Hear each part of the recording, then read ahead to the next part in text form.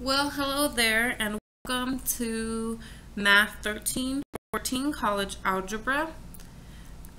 This is a summer course, so it's actually the first session of the summer, which is the Maymester session. And a Maymester session is only going to be for 3 weeks. So we will be working together a lot over the next 3 weeks. If you're already here at the lecture videos, that means you must have gone through all of the orientation, so you're well aware of the requirements for this course. And of course, that orientation module will always be visible so that you can refer back to it as a resource if necessary as you go along throughout the course. This first week, we have a total of 125 problems that you'll need to do. For week 2 will be very similar. There's 127 problems that will need to be done. And then in week 3, there's actually a little bit more, which is 178, because that includes not only the 3rd unit, but also the review for the final exam and the final exam itself. So there's a little bit more topics in week 3, or a little bit more problems in week 3.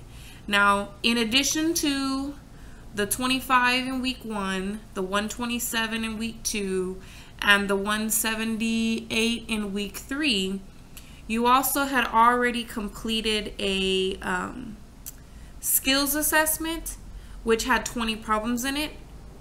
Okay, and so if you include everything, all the problems on that basic assessment, on all of your homework problems, all of your reviews, all of your tests, if you include everything, you're going to be completing about 450 math problems for the next 3 weeks. Okay, and if you break that up, I believe it's 150 each week. Let's just make sure. In 3 weeks, yeah, about 150 problems per week. So even though you do about 145 actually total, if you include the orientation math problems in week 1, and then the 127 math problems in week 2, it kind of balances out with the 178 top problems in week 3. Okay, so keep that in mind, that's a lot. And if you're taking about 5 minutes per problem, and some people will take longer, that's about 75 divided by 60. That's about 12.5 hours just to work on math problems each week. Okay, then if you take into account all of the lecture videos that you're going to watch, that I would probably say each section is going to be about an hour. Some of them could be shorter and some of them could be longer. But if you take the 5 sections, R.4, 1.4, 1.6, 2.3, and 5.2, that's going to add another 5 hours just viewing the lectures. Plus, if you need to re-review, right, or pause and play and all of that kind of stuff while you write things down, that could add some additional time to just watching the lecture videos, okay? So we'll just cut this at an even 20. So about a time and a half to fully watch a lecture video so that you completely comprehend everything that's being introduced in that lecture video. Then, if you add on, oh gosh, it just depends on, there's also going to be videos for within each homework section. So in each homework section, there's about 20 minutes of videos. So 15 times 20 divided by 60 is probably another 5 hours. Okay, so we're already at 20 plus those 5, that's 25 hours per week. And that's if this stuff comes easy to you. So if math is your jam, right?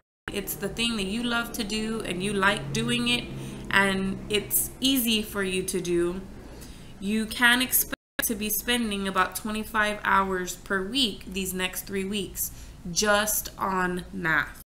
Okay? If math does not come easy to you, then you probably want to add another 15 hours per week, which means now you're talking about 40 hours per week. That's a full-time job.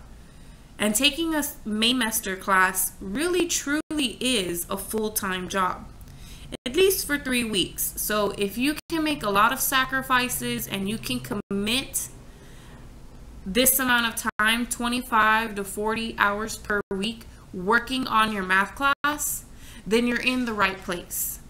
But if you're already beginning to be concerned about not having enough time to spend on this class material, unfortunately, you may want to consider dropping it. I don't want anyone to set themselves up for failure. I want everyone in this class to succeed. I will do everything that I can to ensure that we all succeed, because your success is my success as well, right? So just keep that in mind, that you really do need to spend 25 to 40 hours per week working on this material for this class, because it is a whole 16-week worth semester of material crammed into 3 weeks. So we've got to go full throttle for 3 weeks. Now, if you're planning to take some days off, which I suggest you do, you never want to grind on it too hard, right? And for too long. So if you do the 25 hours per week, that's about 3 hours per day, which is manageable, right? So if I'm doing 25 hours per week and I divide it by 5 days in a week, or I'm sorry, it's about 5 hours per day. And that's quite a lot, okay?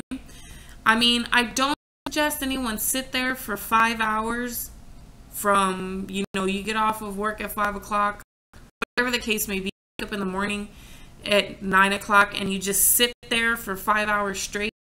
I don't suggest you do that. I suggest you take like breaks, like watch the lectures, right? Watch the lecture videos and then take a little bit of a break, maybe go get something to eat, maybe just chill out and watch a TV show or something, or if you've got work to do, get that work done. But take a little bit of a break just so that the information can kind of sink in, you can kind of dwell on it a little bit, and then give your brain a little bit of a pause before you start actually going into the problems, okay? Or if you're one of those that has to jump into it immediately, that's fine too. I just don't want anyone to overexert themselves, but at the same time, we want you to be highly motivated and determined to knock this stuff out, okay? So if you've got to take a break every hour or so, every 2 hours, if not every hour, just make sure you do that, okay? So essentially, it could take all day just to do work for math, okay? So I have kiddos of my own, and I apologize now. If you hear them in the videos in the background, I try to mute them out, or I try to silence them upstairs. But I do have children, and so I understand if you have small children too, they do break your concentration, and if you need to take a moment and deal with that, that's perfectly fine. Again, the goal is to get as much as you can get done without overexerting yourself, but at the same time putting enough effort and time into this course so that you can be successful, okay?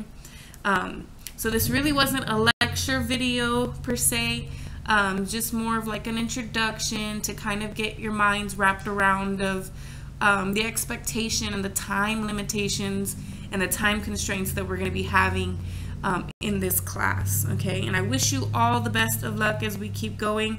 Hopefully I can explain things in a way to you that you can understand them. If not, I am always willing to clarify or to re-explain in a different way to help you understand something. So again, in the orientation, you would have signed up for what is called the Remind app, which is a texting tool, so that I can text you and you can text me, and neither one of us really needs to know our phone numbers. So it's just kind of a way to do that without jeopardizing confidentiality. Okay.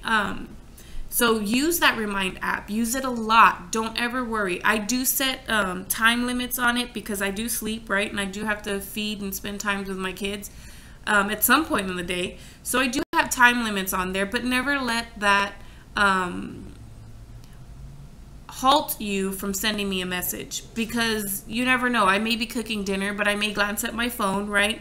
And notice that I have a text, and I might be able to answer that text right away. It's not something that I have to wait for the morning to get to. Okay, so definitely use me as your resource as you go through this class the next 3 weeks. Okay, so text me, send me a picture of whatever you're working on, send me a picture of what you've done with it so far, or send me a picture or a text of a question that you might have, something you're not understanding in the video, and I can elaborate, or I can explain it in a different way. But please text me. Don't ever want you to feel like you're bothering me, or that you are asking too many questions, or that I am going out of my way to do this, because this is my job. My job is to make sure that you pass this class. My job is to make sure that you have all of the available resources that you need. So please, if you need to, text me, okay? If you have questions about anything, text me. That will be the fastest way to get a hold of me. You can always email me, but I promise you, using that Remind text function is going to be the best way to get a hold of me, and it's going to be the best way that I can get a hold with you, so that we have that immediate interaction that we need for 3 weeks. Okay, so again, good luck to you guys. The next video will actually have me working on some content, so I apologize, but just keep in mind that I'm here for you. Okay, so let's get started in the next video.